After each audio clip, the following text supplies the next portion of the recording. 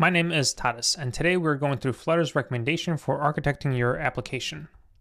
It has been 6 years since Flutter was initially released, and the Flutter team finally has a guide on how to architect your applications. To put it lightly, it has been met with mixed feelings. I decided to go through all of it line by line and get a full understanding of it.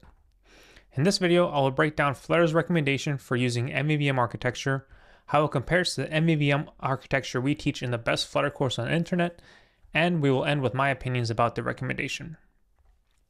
This is a key visual to understand about Flutter MVVM architecture. It's separated into two sections, the UI and the data layer. The view is the actual UI, it's what the user sees and interacts with.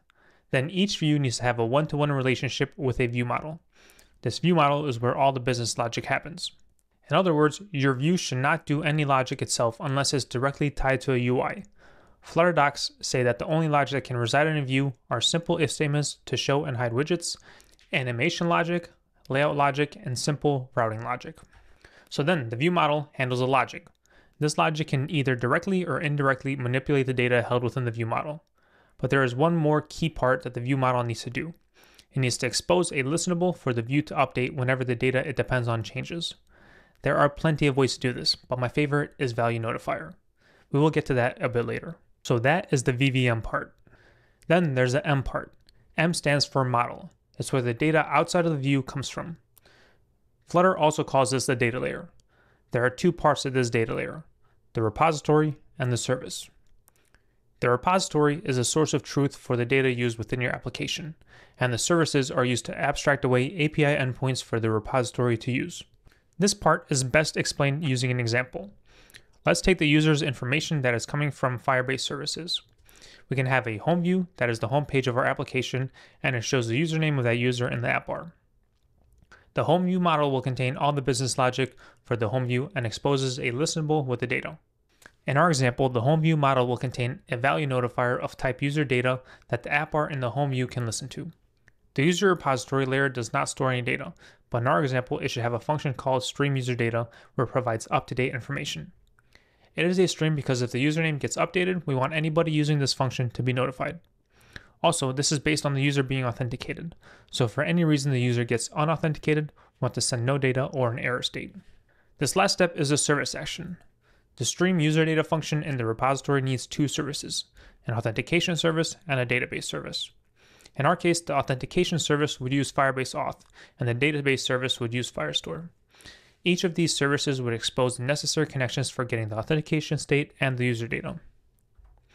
You can see this is quite a bit cumbersome. However, there are massive benefits for having a good architecture. Going with our example, if we want to change our backend service provider from Firebase to something like AppWrite or Supabase, all we need to do is change two files in our application. The rest stays the same and everything should work like before.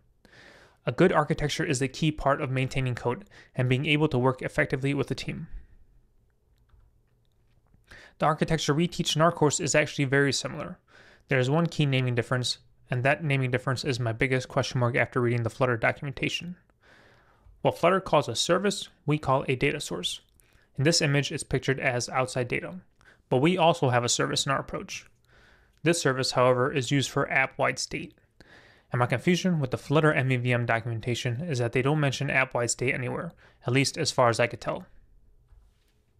The closest I found to mentioning app-wide state is this one paragraph talking about a logout view that can be in multiple parts of the application. However, multiple times before and after this section, it's mentioned that each view model needs to be tied to one view. But there are times where it doesn't make sense to do that, and we need a class to handle that data that is app-wide. If we use this logout view example, it means that every logout button needs to be exactly the same in all parts of your application, and the logout functionality is tied directly to that button. But what if you want a different looking button? What if you want to use the logout functionality in a switch account action?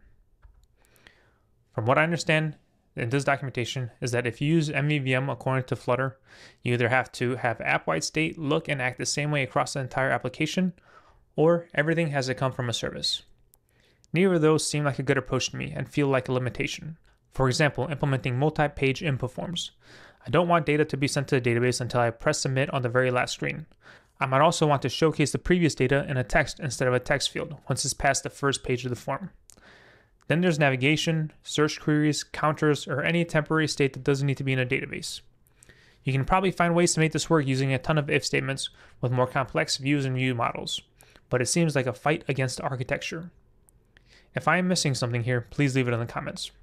I even desperately tried to ask ChatGPT about how Flutter docs handle app-wide state, and it hallucinated a service class like we have in our approach to MVVM.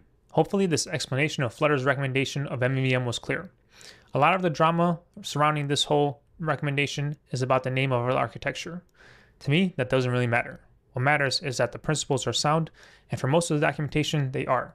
But it seems like app-wide state has not been considered, at least not yet. We built our course to be easily updatable. Once this whole drama settles down, we might update our naming if that makes sense. But the principles are the same. We just added app-wide state on top. The most important thing is to understand the underlying principles and concepts and be able to adapt. The naming and code syntax doesn't matter as long as your code is maintainable and scalable. If you would like to dive deeper into MVVM, our course is in the description.